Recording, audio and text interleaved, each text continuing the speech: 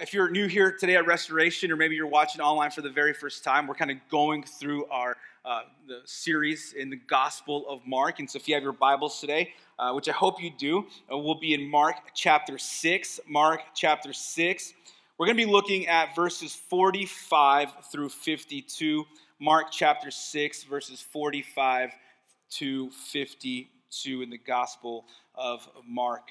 Let me read it here. It says this. Immediately, he made his disciples get into the boat and go before him to the other side, to Bethsaida. Well, he dismissed the crowd, and after he had taken leave of them, he went up on the mountain to pray. And when evening came, the boat was out on the sea, and he was alone on the land. And he saw that they were making headway painfully, for the wind was against them. And about the fourth watch of the night, he came to them, walking on the sea. He meant to pass by them, but when they saw him walking on the sea, they thought it was a ghost and cried out. For they all saw him and were terrified. But immediately he spoke to them and said, "Take heart, it is I. Do not be afraid." And he got into the boat with them, and the wind ceased, and they were utterly astounded. For they did not understand about the loaves, but their hearts were hardened. Let's pray. Heavenly Father, we thank you so much. Thank you for our moms. Thank you for our mothers. Thank you for blessing us with them.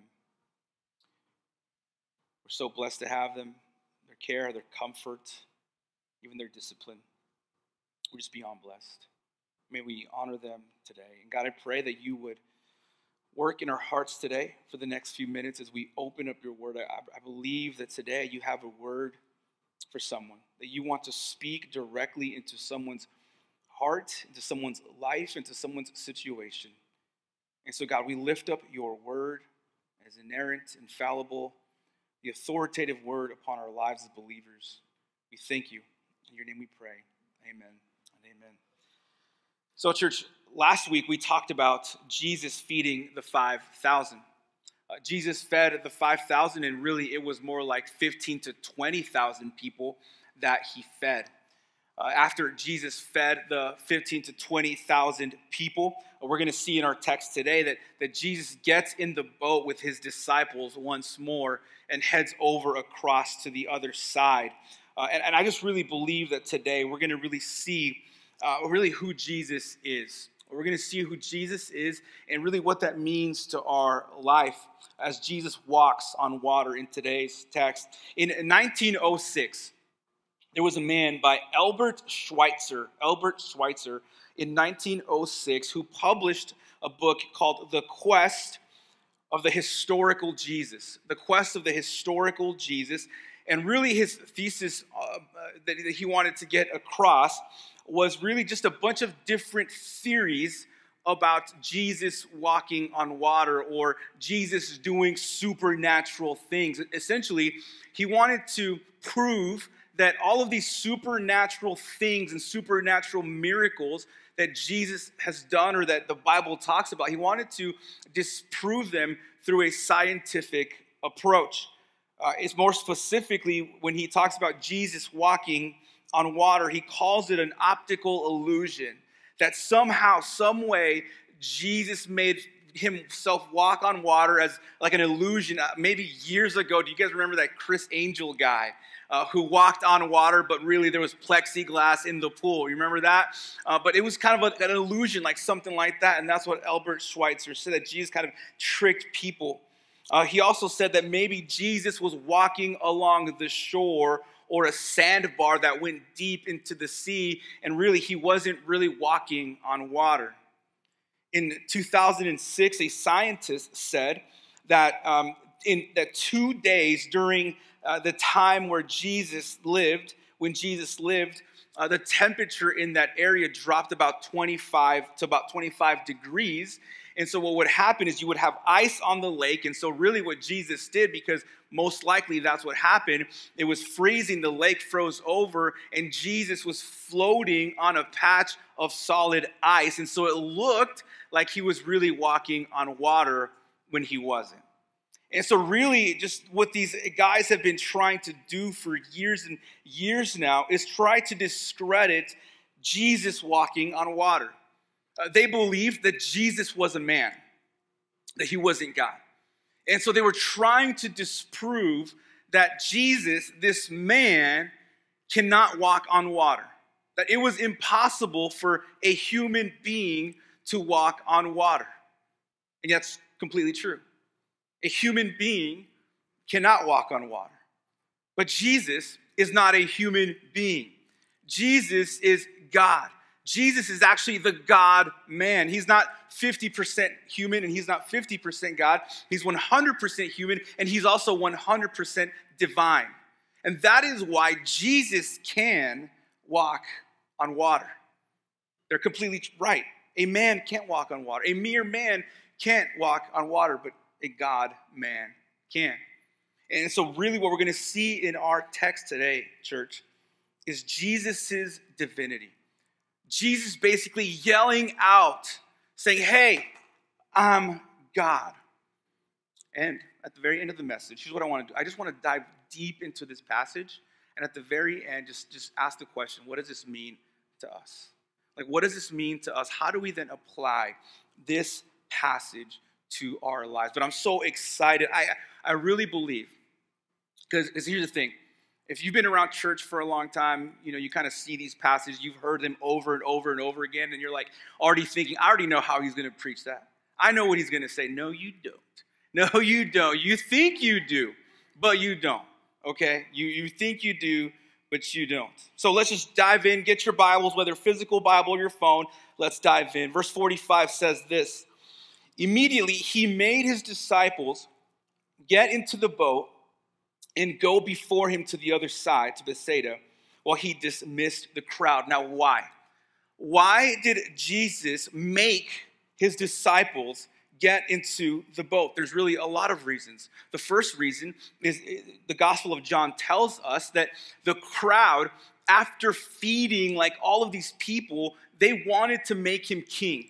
They wanted to make him king. They wanted Jesus to become this political leader or a political savior, and Jesus isn't a political leader. He's not a political savior. He's a spiritual savior. And so Jesus said, hey, I'm not a political king, so we just kind of need to leave. Also, the second reason why Jesus made his disciples get into the boat was because his disciples were probably trying to capitalize on the success of Jesus' ministry. I mean, ministry's booming. Like man, his ministry exploded. There's, in about a year and a half, there's 15 to 20,000 people coming to listen to Jesus. And so think about it. Jesus fed these people, all of these people, and the disciples are like, Jesus, we have to stay. Like our ministry's booming. Like, let's make this thing bigger. Like, let's go. And Jesus says, hey, it's not about that. It's not about capitalizing on momentum. Why? Because the third reason Jesus made the disciples get into the boat. Because he had another lesson for the disciples. I've been saying for the last 3 weeks that Jesus is in what type of business? The faith development business. And so he made his disciples get into the boat because he was going to lead them into another storm. He's already done that once, you remember, about a month ago. He's about to do it again. Now, in this passage, as we see that Jesus made his disciples go, I think there's this underlying idea that Mark is trying to get across here. And the idea is this, that Jesus, by making his disciples get on this boat, by leading his disciples into another storm, that Jesus is displaying his divine sovereignty. That Jesus is displaying his divine sovereignty. Now, what does that mean? It means that Jesus, his sovereignty, is in control of every single thing in our lives. That whatever Jesus planned before the beginning of time, he will accomplish his plan and his purposes in our life. It means that Jesus has all authority over his creation, including us and including his disciples. So we see here, underlying in Mark's gospel, Jesus' sovereignty, that he is in control, that he is moving the story according to his plan and his purpose, just like he does our lives. Notice this in verse 46. It says that after he had taken leave of them, after he dismissed the crowd, he went up on the mountain to pray. Let me just pause that for a second. Isn't it interesting that Jesus prays? You think that's interesting? Isn't it interesting that the Savior of the world, God himself, prays? Now, what does he pray about? Have you ever wondered that? Like, what would Jesus pray about if he had to pray for something? I think he would pray for a lot of things, but one thing for sure is that he would pray for his disciples. He knew what he just led his disciples into. You see, in the Gospel of Luke, Jesus actually says that he was praying for Peter's faith, that Peter's faith may not fail. And so all through the scriptures, we see Jesus praying for us. Even now, Romans chapter 8 says that Jesus is currently interceding for us. 1 Timothy chapter 2 says that Jesus is the mediator between us and God. And so Jesus is always praying for his disciples, including you and I. Now, church, just a quick pause here. How much more do we need to be in prayer? How much more do you and I, mere human beings, need to be in prayer? I love this quote by John Piper. He says this.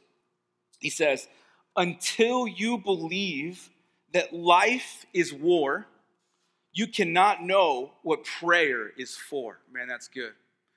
Until you believe that life is war, you cannot know what prayer is for. Until you understand that this life is a spiritual war and a spiritual battle, you cannot know what prayer is for. And so how much more do we need to pray as creatures, as human beings, if the Son of God himself prayed? Now let's keep going, 47 and 48. "And when evening came, the boat was out on the sea, and he was alone on the land. And he saw that they were making headway painfully, for the wind was against them. And about the fourth watch of the night, he came to them walking on the sea. He meant to pass by them." So Mark now tells us that it's the evening. Just kind of keep that in your back pocket. Keep that in the back of your brain, because we're going to pull that out in just a bit. So it's in the evening. And Mark says that Jesus saw his disciples making headway painfully. Question: how can Jesus see his disciples? Think about that. Jesus is on land. He's by himself praying on his knees. The disciples are out at sea. It's stormy. It's dark. They're far away from him. How did Jesus see the disciples? How? Again, we see in this that Jesus is divine. Scholars and theologians call it his divine omniscience. His divine omniscience, that he sees and knows everything. Let me give you a definition, a theological definition about it. Omniscience is the doctrine that Jesus fully knows himself and all things actual and possible in one simple and eternal act. Simply put, Jesus knows everything, and Jesus sees everything. Why? Because he is God. And so he sees somehow in his omniscience that his disciples are out at sea, struggling. Mark says making headway painfully. The word headway in the original language means to urge or to propel along or to row. So they were rowing painfully. They were struggling. Now what's really interesting is that the word painfully in the original language means to torture, to torment, or to harass. So the winds, the storms were crashing upon the boat. And these disciples were painfully rowing against the torture of the wind and of the sea and of the waves. And all of this time, Jesus is watching. Jesus is seeing. Mark tells us that they were doing this in the fourth watch of the night. In the fourth watch of the night. The fourth watch of the night was 3 a.m. to 6 a.m. Did you catch that? We are no longer in the evening. It's 3 o'clock in the morning, between 3 in the morning and 6 in the morning. So this is what this passage means. Listen up, it's so good. That for 7 or 8 hours, Jesus saw his disciples struggling against the wind and the waves. For 7 or 8 hours. It's no longer evening.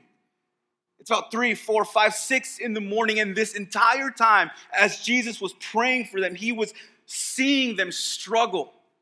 He was watching them try to make headway, but with no progress at all. So Jesus led them into a storm. Jesus saw them struggle. And Jesus allowed them to struggle. Think about that. Jesus allowed them to be in the storm.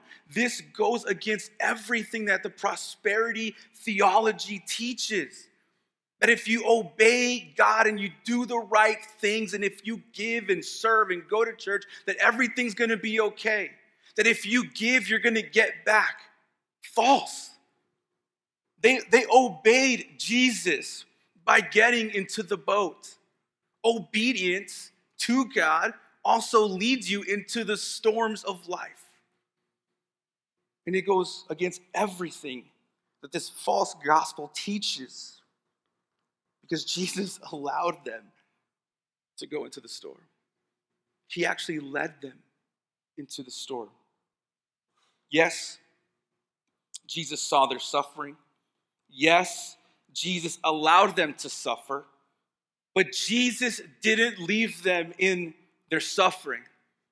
He didn't leave them there. Jesus goes to them. In the darkest hour of the night, he goes to them.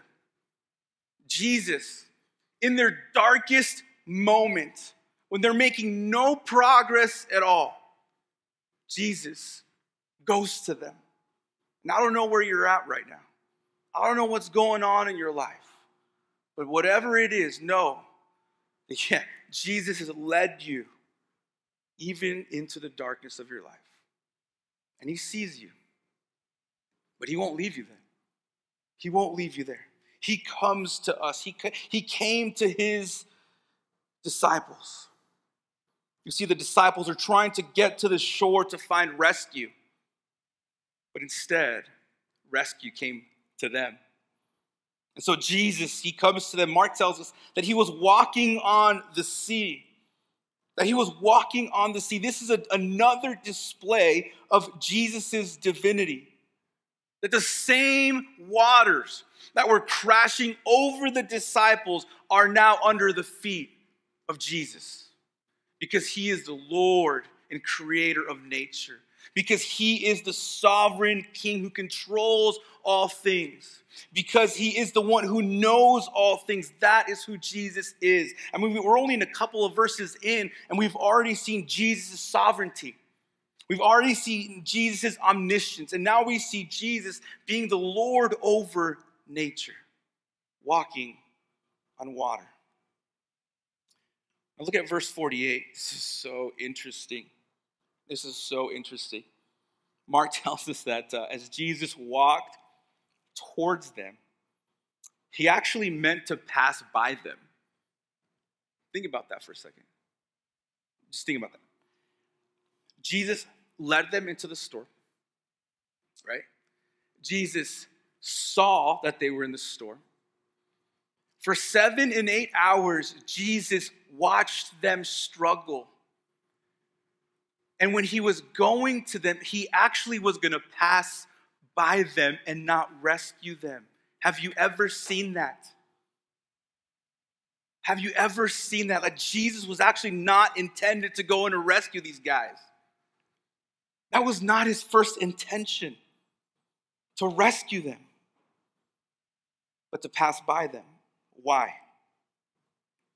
Why did Jesus intend to pass by them and not rescue them? You see, if you really want to understand the New Testament, you got to understand the Old Testament. You see, this passage is an echo of Exodus 33, when Moses and God, Lord, have an encounter. Exodus 33 says this. Moses said, "Please show me your glory." But he said, "You cannot see my face, for man shall not see me and live." And the Lord said, "Behold, there is a place by me where you shall stand on the rock." Check this out. "And while my glory passes by, I will put you in a cleft of the rock, and I will cover you with my hand until I have passed by. Then I will take away my hand, and you shall see my back, but my face shall not be seen." There's a connection there. In other words, Jesus is claiming to be God. Jesus is claiming to be the God of the Old Testament. Jesus wanted to reveal his glory to his disciples, not rescue them. What does glory mean? We use that word all the time, right? Like glory to God. Glory. What does it really mean? What does glory really mean? It's like one of those churchy words we always use, but what does it really mean? It means this. The glory of God is the magnificence, worth, loveliness, and grandeur of his many perfections, which he displays in his creative and redemptive acts in order to make his glory known to those in his presence. Essentially, it's this. You take all of God's attributes together, his entire being, his entire character, and it's something that radiates beauty. The glory of God is God's beauty, and not only is it his beauty, but it's also God's presence in the lives of his people. That is the glory of God. And so Jesus, because he's trying to pass by them as God passed by Moses, Jesus wanted to reveal himself to the disciples, not rescue them. He wanted them to experience his glory, his beauty, and his presence. But they couldn't. Why? Because they wanted rescue. Because all they wanted was rescue. They were so focused on the rescue that they missed out on the glory of God. Doesn't that sound familiar to some of you? To me, it does. In my own personal life. Verse 49. But when they saw him walking on the sea, they thought it was a ghost, and they cried out. For they all saw him and were terrified.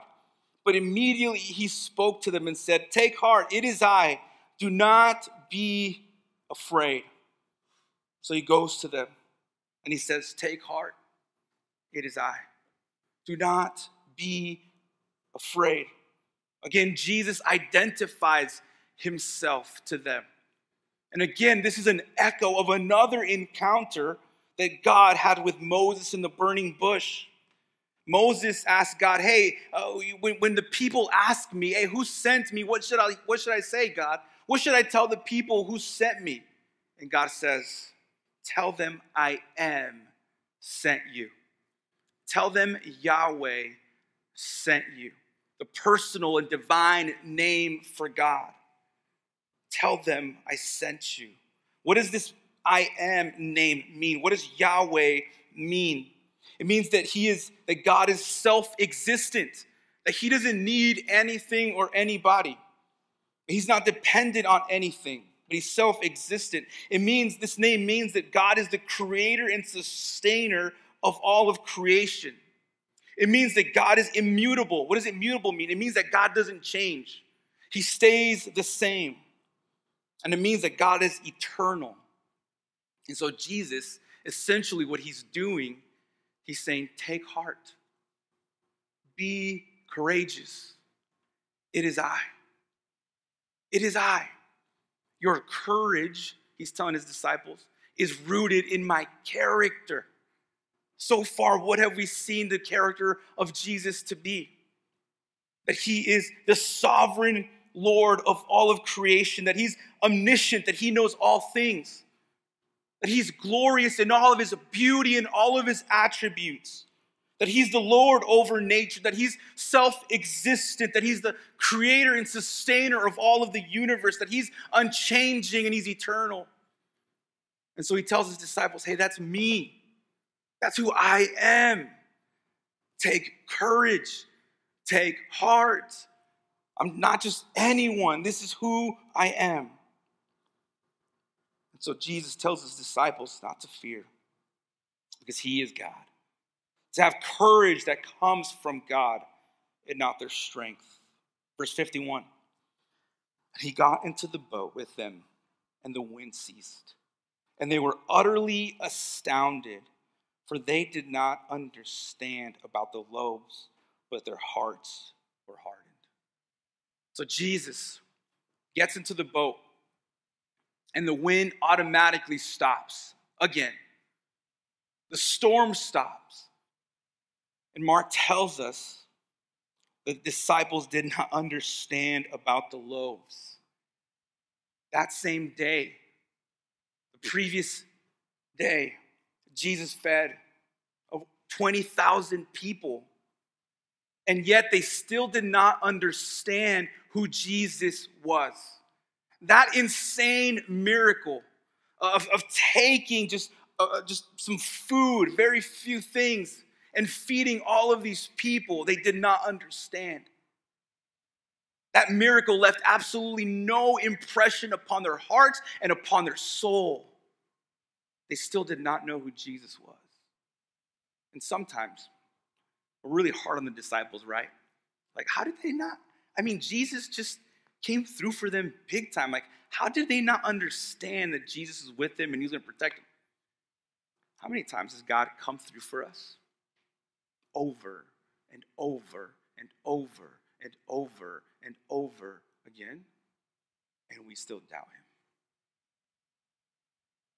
And we still lack faith. And we still fear.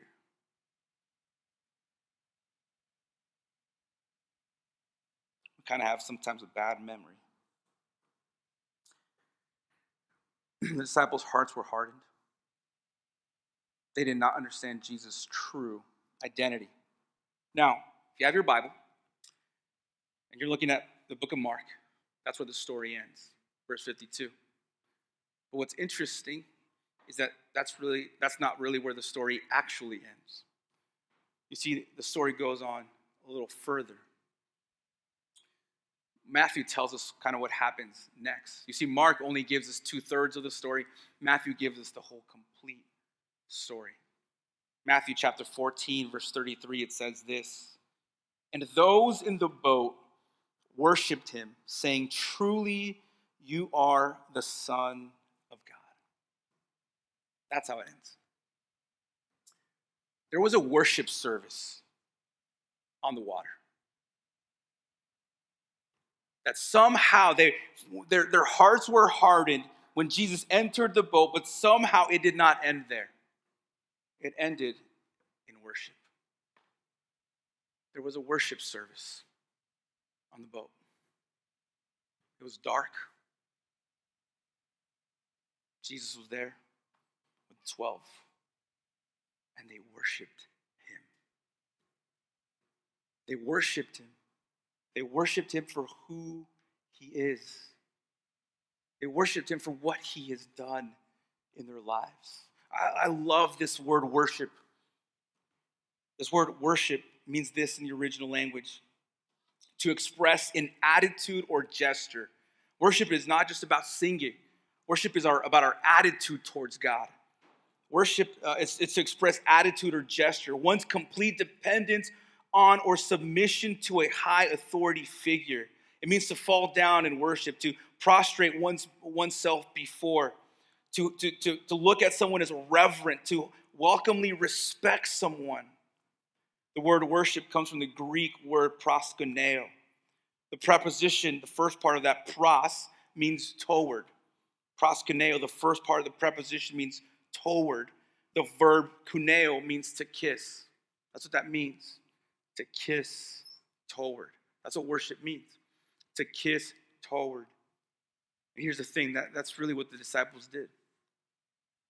They were at Jesus' feet, kissing him, worshiping him. There was worship on the water for who he is. So, church, I know we dove deep into the scriptures, but what does it mean to us? Let's bring it home. Let's bring it home. What does it mean to us? If you're taking notes, two things. It's this, that we are to worship Jesus for his works. That we are to worship Jesus for his works. It's what he does. That we are to worship Jesus for what he does and what he has done in our lives. That we are to worship Jesus for leading us into the storms. You're like, why am I going to worship Jesus because he has led me into a storm? Like, that's not worship, man. Like, why am I going to worship Jesus for leading me there? Because it's in the storms that our faith in Christ strengthens. That's why we should worship him. That Jesus uses the storms in our lives, those darkest moments, to grow our faith. They are simply opportunities for us to grow in Christ. So worship God because he's led you into a storm. There's a reason why you're there. There's a reason why he led you there. Worship Jesus because he prays for you in the storms. He hasn't forgotten about you. He prays for you. As he prayed for Peter that his faith might not fail, he prays for you too. In your darkest moment, when no one's looking, when you're about to give up, he prays for you. And not only does he pray for you, he sees you. He knows what you're going through, just like he saw his disciples. Yes, did he let them suffer? Yes, he's going to let you suffer. I'm not going to tell you that following Jesus is easy, because it's not. I'm just so tired of preachers saying, man, if you follow Jesus, everything's going to be okay. No, it's not. No, it's not. He led you into the storm. He prays for you into the storm. He sees your every need. But guess what? He's not going to leave you there. He's going to come to you in your darkest hour, in your darkest time, when you're making no progress. You're doing everything in your own strength. Everything. In your earthly power, you're rowing and rowing, and the winds and life is just torturing you. But he's going to come to you because he's not going to leave you there. And he is worthy of our worship because he sees the storms of our life. So worship him. It's an attitude. Worship him for his works in your life. The disciples worshiped in the darkness. Worship God in your darkness. Worship God in your storm. Second thing, worship Jesus for his worth. The first point was worship Jesus for his works. That's what he does in our life. But even greater, worship Jesus for his worth, for who he is. In about 10 verses, we saw this explosion of Jesus' deity, of Jesus' divinity, didn't we?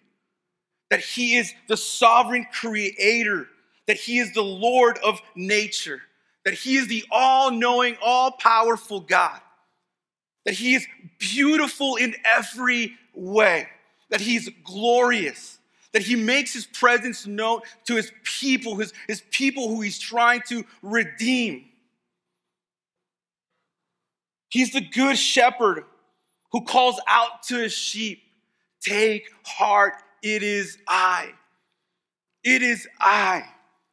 It is I, the self-existent creator and sustainer of the universe, the unchanging, immutable God. That your situation and your storms might change all the time, but guess what? Jesus doesn't change. And his love for you doesn't change either. And his grace for you doesn't change either. And his mercy for you doesn't change either. He is unchanging in all of his ways. He is eternal. He's always been. There's nothing new for him ever. That is the God who we worship, the I am. And so, church, here's the big idea for today. Worship is our response to Christ's work and worth. I mean, that is it. Worship is our response to the work of Christ and the worth of Christ in our lives.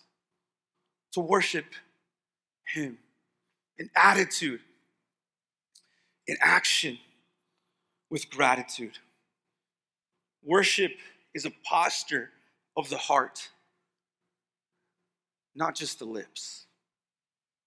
Matthew chapter 15, verse 8 says, "These people honor me with their lips, but their hearts are far from me." These people honor me with their lips, but their hearts are far from me. Jesus doesn't want lip service. He wants heart surrender. Jesus doesn't want lip service. He wants heart sacrifice. Stop talking about being a Christian. I'm so done with that. Just stop talking about it. Be it. Do it. Obey him. Worship is obedience. Worship is honoring God. Yes, worship, part of worship is singing praises unto him, which he is worthy. And he deserves our worship with our lips. No excuses. I've seen some people at rock concerts, at secular concerts, but for whatever reason, when we come to church, stone cold. It's just not my thing.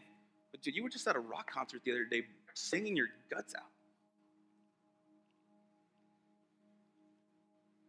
He wants worship, man. Practical thing. 2 questions to ask yourself this week, every single day.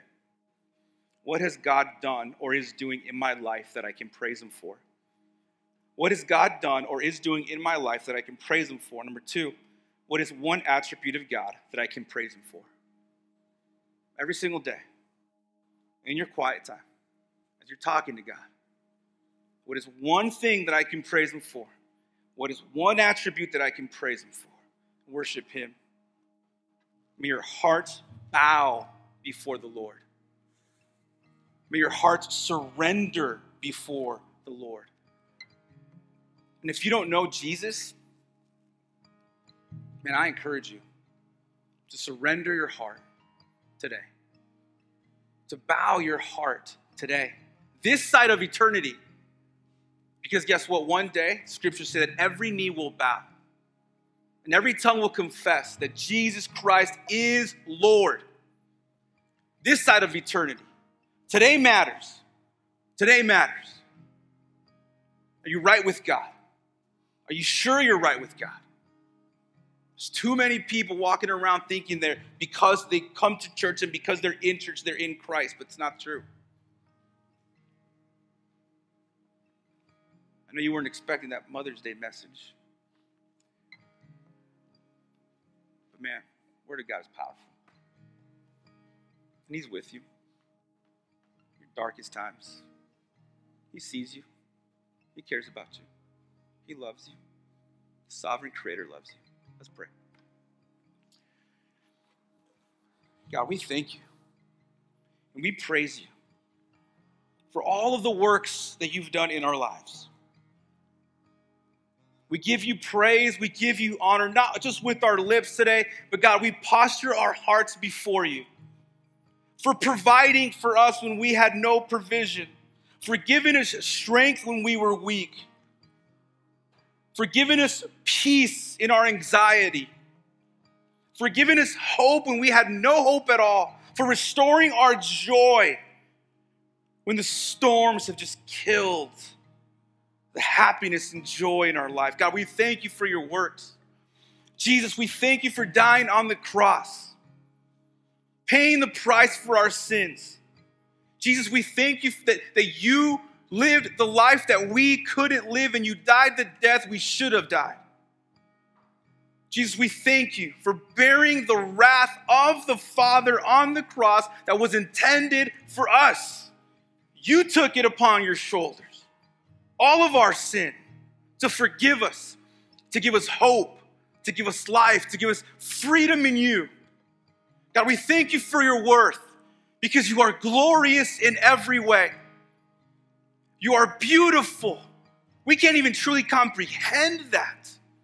You are magnificent. You are unchanging. You are gracious and loving and merciful. You are all powerful and all knowing. You're the King of kings and the Lord of lords. And God, we praise you today. We thank you for who you are. We thank you for your faithfulness. We thank you for your sovereignty, that nothing in our lives by accident. You control everything. You lead us into the storm and you take us out.